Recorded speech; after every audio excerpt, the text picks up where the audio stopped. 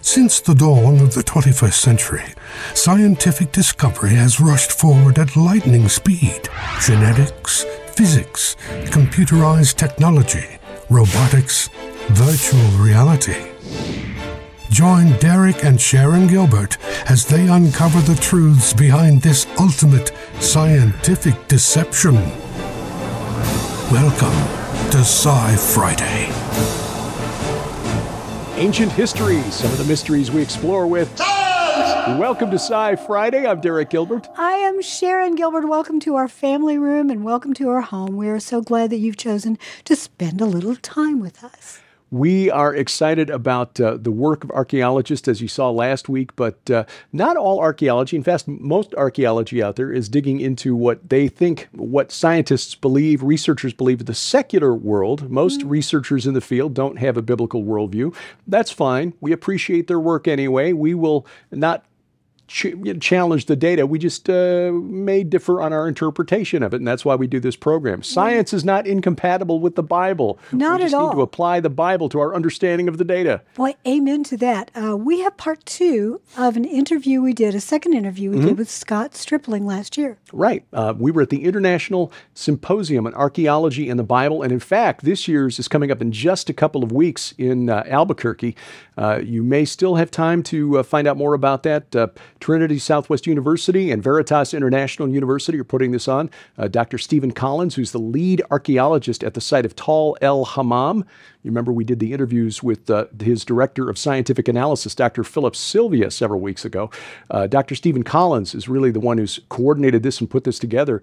And you know, this is one of the things I guess we can thank COVID for, because if it hadn't been for COVID, they would have been in Jordan digging at those places and would not have brought back this symposium last year, which had been on hiatus because they were out digging in the sands of Jordan. But thankfully, last year was such a success, they're having it back again this year. And while we were there last year, we had the opportunity to sit down with Dr. Scott Stripling for a couple of interviews. And we'll bring you our discussion of the location of Solomon's temple and the second temple as expanded by Herod after the break, because that is causing some controversy right now in Christian circles. He's making waves. Well, he's defending the traditional understanding, the traditional belief that the temple is where the rabbis think it is, right there on the Temple Mount. Well, good for him. He explains why. There's a lot of contention on that area right now, and there's a lot of friction going on between the Waqf and the Israeli police. Is that how you pronounce it? WAQF? Waqf? Yeah. Yeah, there's been a lot. In fact, I think they arrested one man that's part of the Waqf. Well, there's a lot of tension over that area, and I would suggest that it is evidence that there's something supernatural, there's something spiritual about that location. I totally agree with you. Now, if you are not familiar with that term, Waqf, W-A-Q-F, they are actually Jordanian. It's the Jordanian Authority that has had official, they are legally, technically, the conservators of what is on the Temple Mount. Right. In 1967, after the Israelis recaptured Jerusalem from the Jordanian army, they could have established Israeli control over the Temple Mount. In fact, I've written about this a bit in one of the anthologies published by Defender Publishing. I wrote about the Third Temple and will there be a Third Temple on the Temple Mount and what all is involved there. Moshe Dayan, who was the commander, the military commander at the time, and for many Israelis at that time, many of whom were secular because they had come out of socialist countries like the former Soviet Union and did not have a religious worldview. For them, the Temple Mount was nothing more than a historical curiosity. There was historical interest to it, and they thought that perhaps if they allowed the government of Jordan, the Hashemite kingdom, to control the Temple Mount, that they could perhaps buy some peace with Muslims. And obviously that has not proven to be the case. And it has only gotten worse as a greater percentage of the Israeli population is religious. And this was by design, as they exempted certain segments of the population from religious or from military service, rather, those who are the Haredim. And so they are really pushing more of a religious worldview. When you say Haredim, you mean? Ultra-Orthodox. Yes. And they consider that, I say Haredim because actually they could consider ultra-Orthodox to be kind of an insult. So, and we don't want to insult anybody No, not here. at all. And again, trying to understand the Hashemite kingdom, that's relatively new. That's post-World War II, I think. World War I. Yes, post-World War I.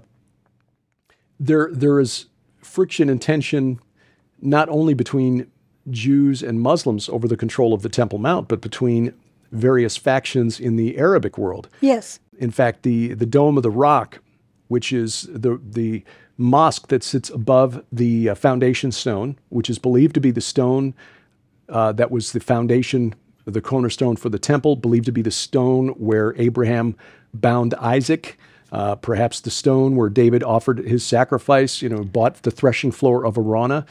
It's also thought that there is a cavity underneath of it called the Well of Souls. The Well of Souls, correct. And I write about that in my book, The Second Coming of Saturn, because of the practice going back to ancient times among the Hurrians, the Horites in the Bible, of summoning spirits from the netherworld.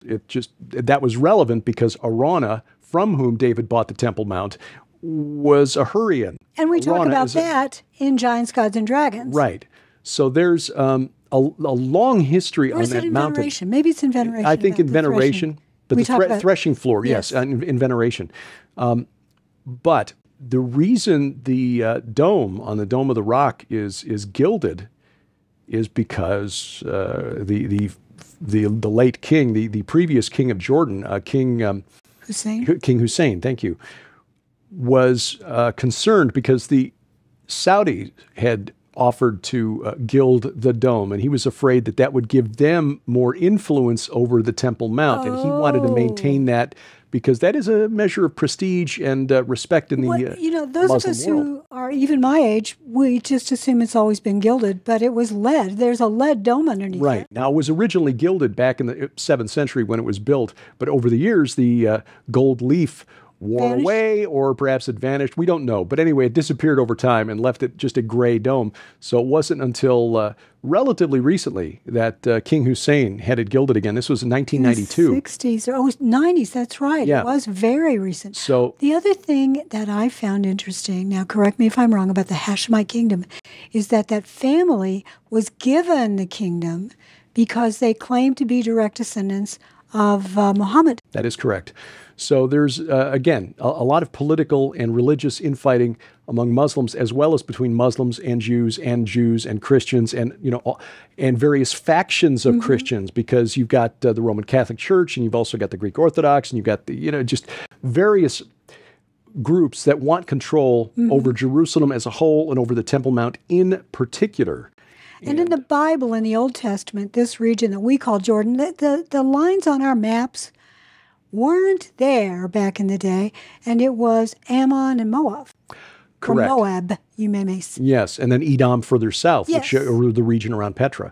So the Trans-Jordanian kingdoms, which are mentioned apparently in End Times prophecy, Psalm 82 or Psalm 83, if that is in fact a future fulfillment, seems to suggest that there will be some conflict there involving those nations, but that they may escape without being destroyed in that conflict. So there is a lot of political, religious conflict over that 35-acre piece of ground, and I would suggest that it's because the spirit realm knows that there is something really significant about that. Imagine Washington, D.C.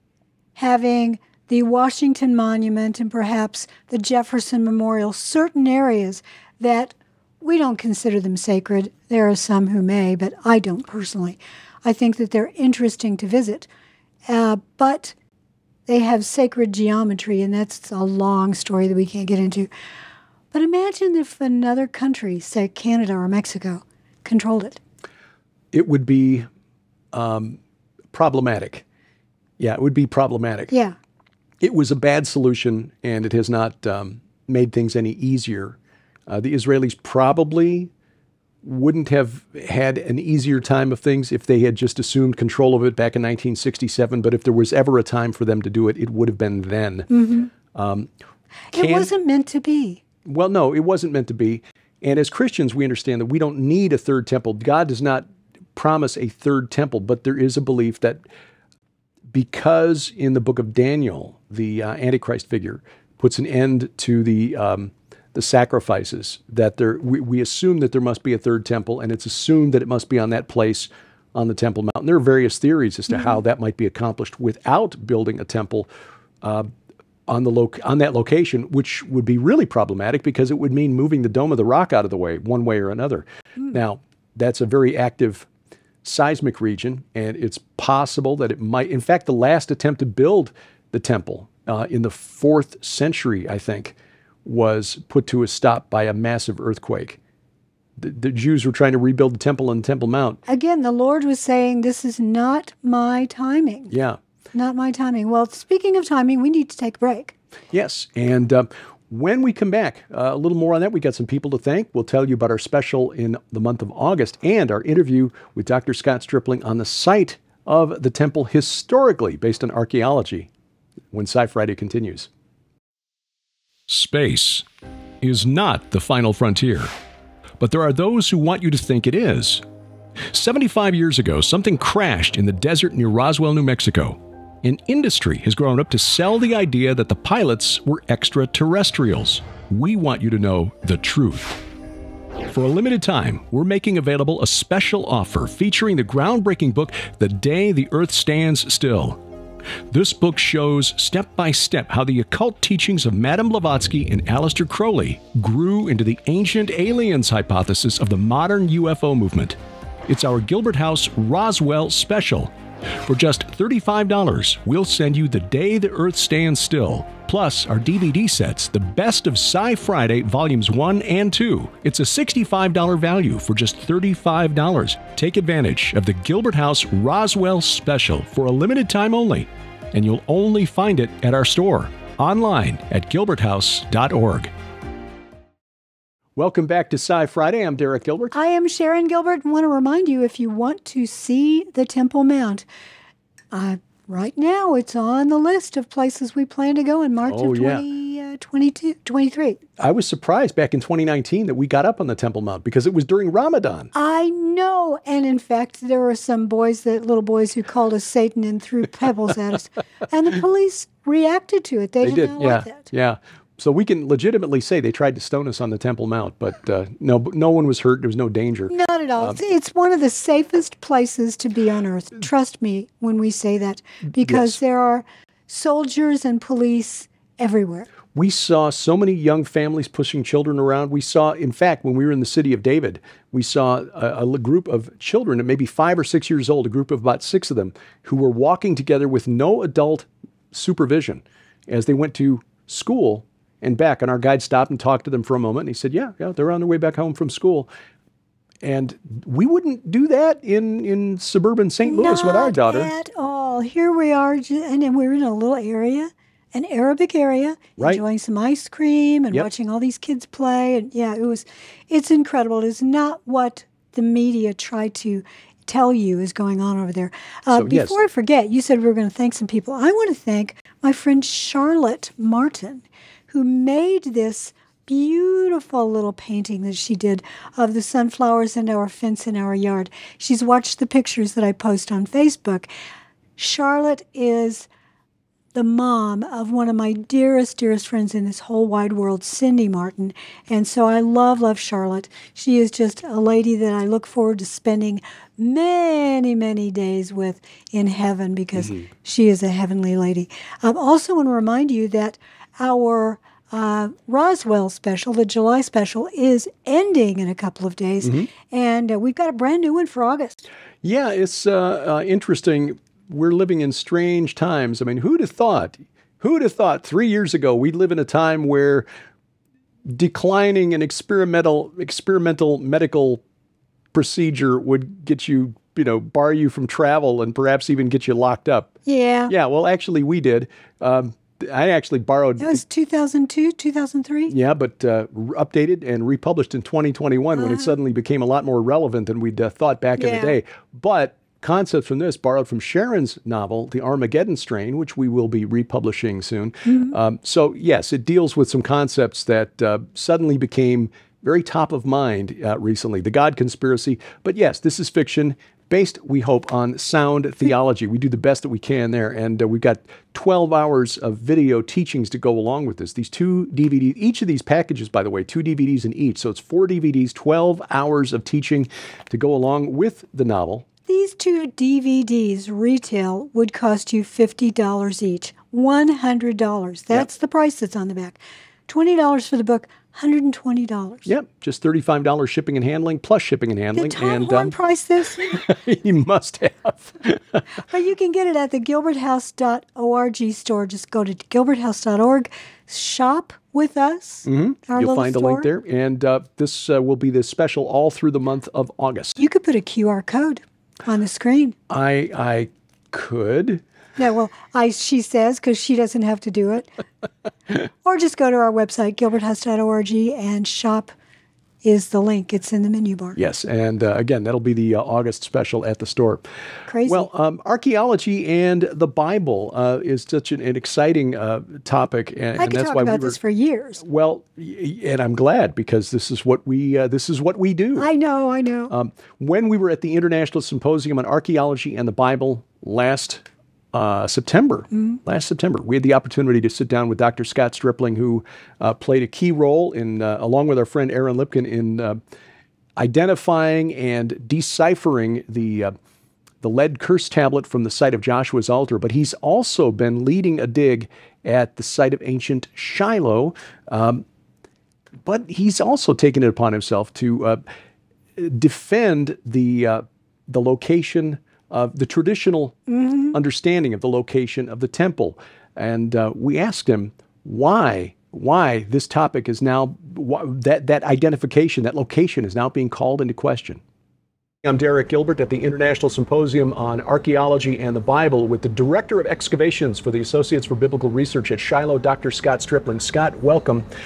We had mentioned in our previous program the location of the water source at Shiloh, about 1 kilometer away. And of course, we know the tabernacle was there for more than 3 centuries. Without the water course there, why is that relevant to a debate that's sprung up recently about the location of Solomon's temple? We have a lot of evangelicals who have, in the last decade or two, begun to theorize that the temple was actually in the city of David, not on the Temple Mount. And there's not a single archaeologist who believes this. And archaeology is a contact sport. We disagree on a lot of things, but we all agree that the temple was on the Temple Mount. And so this has begun to get traction, so I've started to address it with what we know archaeologically. Part of the argument of our friends who believe this, and it's an eschatological motivation, they're looking for a way to rebuild a temple, and it's part of God's master plan. In my view, God doesn't need our help. I mean, it's the evidence is what it is, but their belief is that you could not have had the temple on what we call the Temple Mount, because there was no spring on the Temple Mount, and you had to have a spring, and they use like the letter of Aristeas and a mention in Tacitus and one of the Pilgrim Diaries to kind of build this case. But of course, we know archaeologically that there was no spring on the Temple Mount. And so we explore this, and part of the rationale of talking about Shiloh is that if the sacrificial system operated at Shiloh without a spring for 300 years, it certainly could have done it in Jerusalem. Of course, first the Maccabees in about 80 BC brought in the lower aqueduct. It runs all the way to the Temple Mount. You can see it today. And then Herod brought in another aqueduct from Bethlehem in about 20 BC. So there was massive water. One cistern on the Temple Mount, Derek, holds 10 million gallons of water. One cistern. And so the amount of water that is stored underneath in the bowels of the Temple Mount is phenomenal. So you didn't need the running water on the mount itself, right there at the temple site. They just brought the water up from the cistern? That's correct. Yeah, okay. What other evidence is there regarding the location? I mean, did Josephus write anything about? Oh, absolutely, and there's a lot. But let's say that this is the southwest corner of the Temple Mount here. The trumpeting stone that is found at the southwest corner, Josephus mentions that the trumpeter signals the beginning and end of Shabbat from the southwest corner of the Temple Mount. Where's the stone found? Right here. These guys are trying to convince us that the Temple Mount was actually the Antonia Fortress. Now, the rest of us believe that the Antonia Fortress was on the northwest corner of the Temple Mount, and so they're saying this actually was the Antonia Fortress and the temple itself is down here. We have a new wall, it's been all over the news recently, just excavated in the city of David, that is right next to the Gihon Spring, and that's where they claim that the temple was, our revisionist friends. Well, the two buildings can't occupy the same spot, and on top of that, to complicate it, there is a garbage dump that is 10 meters deep, that's 30 feet, by a football field long of garbage from the Second Temple period that is accumulated. It's all been excavated. You can't have the temple there when garbage is accumulating over hundreds of years. Okay, it's not possible. Yeah. And so there's just many objections to this idea. Have the Jews ever questioned, Jewish religious scholars ever questioned the location of the temple? No, never. So this essentially is a non-starter as far as archaeologists are concerned. There's not a single archaeologist who gives this any credence. And listen, these are sincere people, and I'm not trying to be dismissive or anything. I wish that they would work through. We happen to have some Christian archaeologists who've devoted their life to this. Don't leave us out of the conversation, you know. But there are millions of people watching YouTube videos and, you know, that are becoming convinced of this idea. So let's just let your audience know once and for all, the temple was on the Temple Mount. It's all to do with end times prophecy. I know. As we mentioned before the break, if you have to push somehow get rid of the Dome of the Rock in order to build a third temple, you've got all kinds of complications. And there are some who think that if this was actually located in the city of David, that the temple could be built there, prophecy be fulfilled, and not cause, well, World War III. You know, it's going to be done in the Lord's timing, and it may never happen. It may be started. In fact, you and I have said that the sacrifices could, we think, begin if they had a tabernacle. That's where they were originally done. Not in a stone temple, but in a tabernacle. And if they could erect the tabernacle, then they could do it. Yeah, and that's an interesting concept, too. We've had the opportunity to meet and talk with Jim Barfield several times now. Yes. In fact, when we were at Qumran back in 2019, Jim Barfield, who heads up the Copper Scroll Project, met with us there and shared some of his research into the Copper Scroll and his belief that the tabernacle, which is the big tent structure that was used by the Israelites to worship God for more than 300 years, that may still exist, and it may be in a cave at Qumran. Now, it doesn't mean that they would reuse the actual, if they did find it, but it could give them, if they have any doubt as to how something was constructed or how, you know, a certain decoration was done or a certain, I don't know if they've got any of the decorative elements, but I think it could be redone. In fact, the Temple Institute probably has it all somewhere ready to go. They've got much of the utensils and items needed, the fixtures needed for temple service have already been recreated, including the menorah. The menorah, and you need to put a photograph of the menorah because it's huge and it's gold. We assumed when we saw it in the Old City, in the Jewish quarter of the Old City, that this was, you know, okay, this is just a model. This is what it's going to look like when they actually get it done. And no, lo and behold, this is actually the gold menorah that's been built. Donations from I believe, a Ukrainian Jewish businessman who donated the money to create this thing. It is sitting in a glass case right out there in the open. It's like, I know, and yet nobody steals it. It's just sitting right there, waiting to be used. Is the temple necessary? Well, that's a question for scholars who've done more research on this than we have. But if the tabernacle could be done. And as Scott pointed out during his discussion, there are certain assumptions that have been made about the need for some certain things. Like, for example, the temple couldn't have been on the Temple Mount because there's no running water up there. But there's no running water. There's no spring at Shiloh either. No. And the sacrificial system operated for almost 400 years there. Exactly. They managed to do that. It's possible, perhaps. In fact, Jim Barfield suggested this. If, as he discovered, Qumran is laid out as an inverse copy of Jerusalem, is it possible they could set things up there? I don't know. God made pretty clear that Zion is where his name will dwell forever, and that is the Temple Mount in Jerusalem. So that, again, is why we think there's so much fighting over control of that 35-acre piece of ground. There's a spiritual struggle that is taking place for control there. Yes. But it is interesting that archaeology at Shiloh, at Qumran, and, of course, in Jerusalem itself are contributing to our knowledge of what took place then and may help us untangle some of the end-time prophecies. Unravel Revelation? Yes. It's easy for you to say. Well, we also want to use, you mentioned earlier, we're going to thank some people. I thanked Charlotte, but we also want to thank many of you because we have been overwhelmed with your generosity. Derek and I are still part of Skywatch TV, but Tom has encouraged us, and he said, please go with my blessing and expand your ministry while you remain here. He is not a believer in captive employees. He wants you to expand your own ministry because he believes that is the best way to get the gospel out there. So he's encouraged us to expand Gilbert House.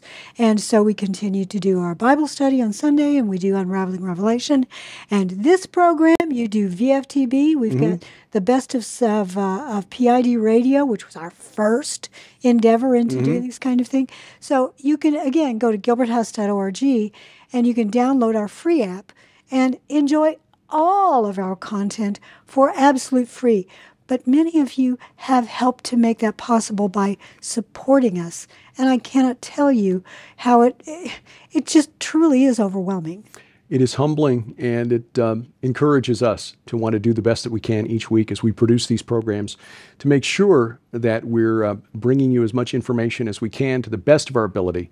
The Bible study each Sunday morning is sort of the foundation for all of it. So if you've not yet taken advantage of our weekly Bible study, please join us for that. You can access it through the mobile app or Roku or Apple TV. You'll find the link for those apps, for those downloads at the website, gilberthouse.org. We've also got a link at SciFriday.tv. You could access it there as well. Same app, absolutely free, and just plug into the content. Start with the Bible study because that's really what this is all about. That's what started us. Absolutely. And everything else that we do is to just better understand what we're reading and studying in the Word of God, because ultimately that is the only truth that is absolutely incorruptible, unchangeable, and trustworthy. Amen. And we thank you for watching. This is SciFriday.